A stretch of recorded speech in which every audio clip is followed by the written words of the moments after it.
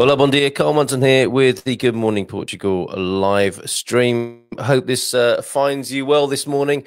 And what we intend to do, if you've not joined us before, is give you the update on the facts and figures, really, as far as the coronavirus COVID-19 goes here in Portugal. Obviously in English for those who prefer the service or need the service in the English language and who are based here or concerned about what's going on in Portugal. So let me, without further ado, go to, well, we haven't done this for a little while, actually. Let's go to the big picture around the world at the moment. And we do this courtesy of worldometers.info. And the interesting figures here, let me just start with the kind of headline figures. Across the world, there you see 537,178 coronavirus cases globally. Approaching, well, just over 24,000 deaths there, and recoveries. It's always good to see that figure, 124,440 recoveries. Obviously, you can check this out for yourself at worldometers.info. We will go specifically to Portugal in just a moment with the DGS, the health service website. But you can arrange these figures here to show what's going on in the world. So you'll see there that the largest report of new cases is in Germany. Followed by Israel and Russia there.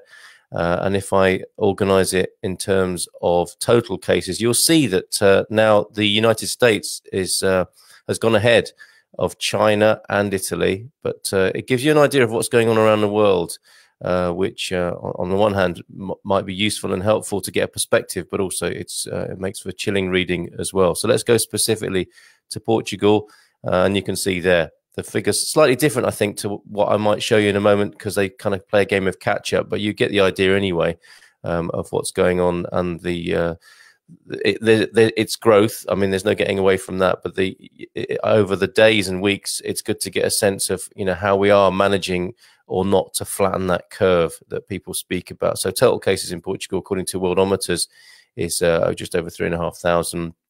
60 people have died in Portugal.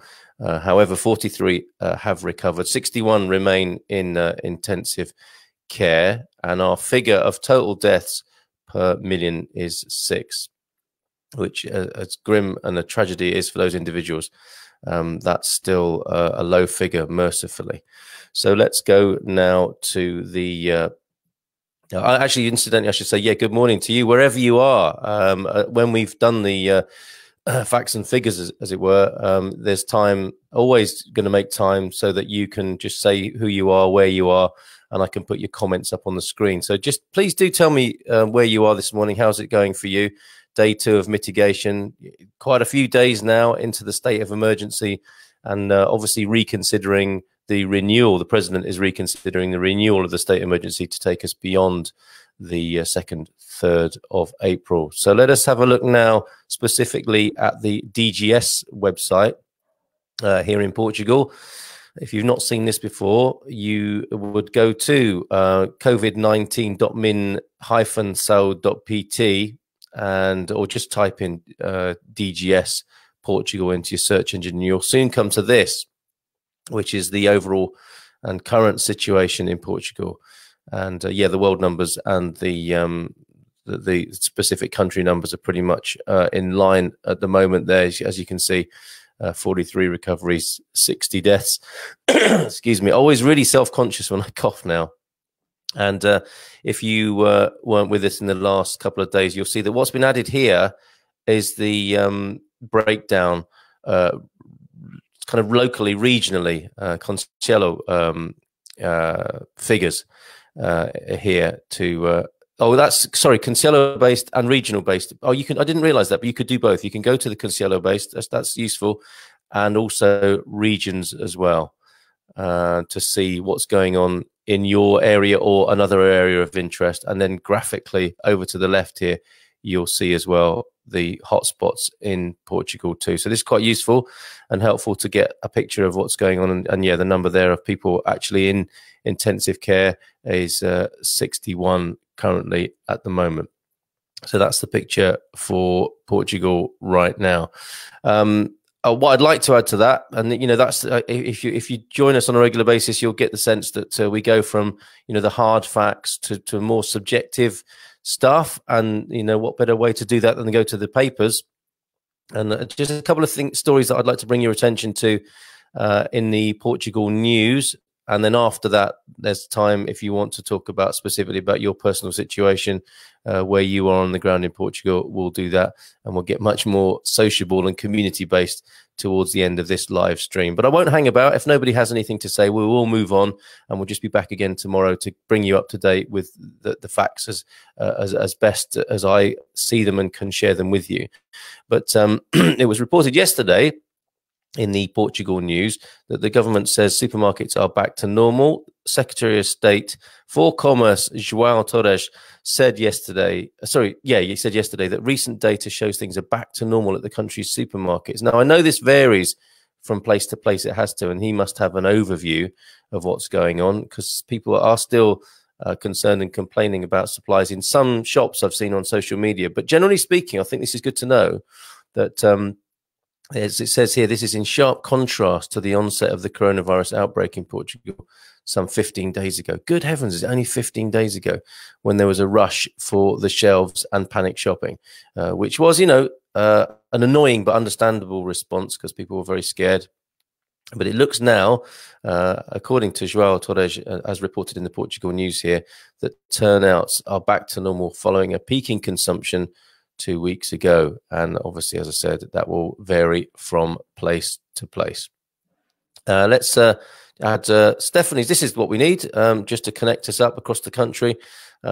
Stephanie saying hello from Tavira. My feeling still is too much traffic noise. Yeah, it's interesting, isn't it, that given that we're in lockdown, that there still seems to be a hell of a lot of activity.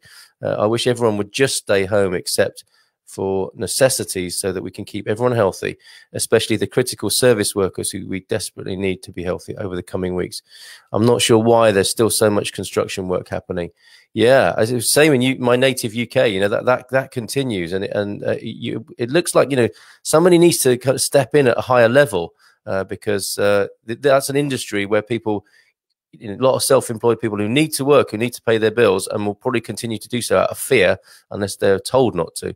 The longer people continue to be out and about, the longer the crisis continues, the faster we stay home, the faster we can flatten the curve. Thank you for that, Stephanie. An update from Tavira, yeah, where there still appears to be too much traffic noise and people continuing to work in construction there. Thank you, Stephanie. Let's share now another story from the Portugal news. Article, I hate using the word story. I much prefer to say article or some reporting from the Portugal news. This sobering again, I suppose. Portugal government sees 2020 recession due to coronavirus outbreak. Again, a story from yesterday. Portugal's finance minister said on Wednesday that all scenarios pointed to an economic recession. I don't think that comes as a surprise to anybody. Helped by solid economic growth of 2.2% last year, Portugal earlier on Wednesday reported a budget surplus in 2019. First budget surplus in 45 years of the country's democratic history. And then look, Portugal has 2,995 confirmed cases of coronavirus with 43 reported deaths. That was as of yesterday. Far below, it has to be said, other southern European countries such as Italy and Spain. So I'm hoping we can take that as that we are responding well, that it is not, and it's not a competition. It's awful when it sounds like that, that it's a competition to have the fewest deaths. But in a way it is, I suppose, and we need to, as Stephanie just said there, flatten the curve and keep those numbers down. But yeah, as it seems to be saying there, we are going. I mean, it's no surprise, is it, that we're going to have to recover from this economically. I think one of the challenges here, I suppose, is whether we are returning to business as usual, which would obviously mean a recession and a massive knockback for the economy, and the sort of grim picture of the spectre of 2008 rearing its ugly head. Or if we do something in this opportunity, something new, and we look at the economy in a new way. And I think, for me, this is a very personal opinion now, and I take this sort of liberty towards the end of the show and this sort of more social community-based space where I invite you to share your opinions as well about the prognosis, of us moving forward from here, is how we need to perhaps do things a little differently. You know, the massive reliance on tourism is obviously so precarious. And for me, I would love to see.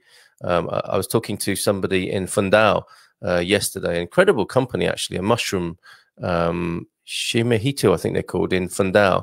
And Fundao are doing some incredible stuff to regenerate the interior with the help of a lot of European Union money and some very visionary thinking from their mayor to regenerate the sort of deathly atmosphere that you get in some parts of the Portuguese interior. And the irony for me is that, you know, with the right attention and the right focus, these places are really sustainable, natural economic scenarios on a small scale, you know, when they're based on agriculture, and that agriculture can be respected properly. And good news until, you know, a couple of weeks ago, obviously, where they're suffering in the same collective setback. But Fundao are really quite an example of how we might focus on different industries and position people and commerce differently, so that it's a little bit more resilient when shocks of this kind come along. Because I think in our bones we knew some sort of shock was coming, economy-wise. You can't just keep inflating these growth economies. Something happens. But I'm getting on my soapbox a little bit now, and would really like to hear from you. And yeah, this will remain what we do on a weekday morning from 9 o'clock. Just bring you the numbers, and then create a space so that there is a community communication, you know, with the absence of local newspapers. And the added disadvantage, I suppose, if you're an expat or explorer or immigrant in Portugal and you couldn't read the newspapers, even if there were some, this could be a little bit of a network and a lifeline for people to communicate. So do bear that in mind. Stay in touch as well via the Stay Positive Portugal Facebook group that we have, which is, you know, in the times of social, physical isolation and distancing, you know, this social media is really coming into its own. And I'll do my best to keep you informed, and also to try and keep you uplifted and positive in these challenging times. So we're sharing pictures of our food production and growth from various parts of Portugal in there, which is good to see.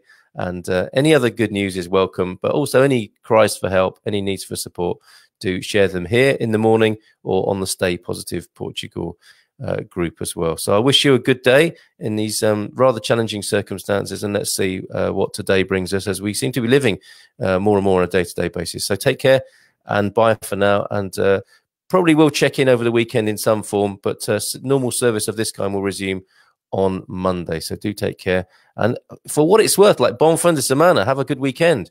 Like, it's all like it feels like a weekend at the moment, or to me it feels like there's only one day that just keeps repeating itself, and I'm not complaining about that. It's just, you know, how we see the world. Oh yeah, just before we go, Dawn says, morning Carl, we've left Lagos as the air is now closed, and we've made our way to Luli, which is a beautiful place, it has to be said, Dawn, where we have been given the use of a friend's villa to continue our lockdown. What a lovely twist of fate for you there. I'm so glad that that ended well.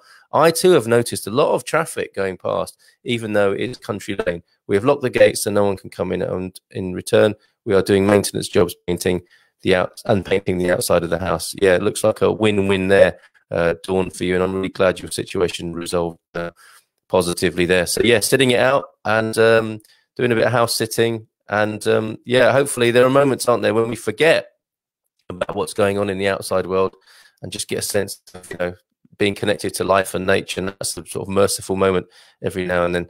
I think you'll agree. So yeah, take care, and bye for now. We'll see you over the weekend in some shape, and just like this again on Monday. Bye for now.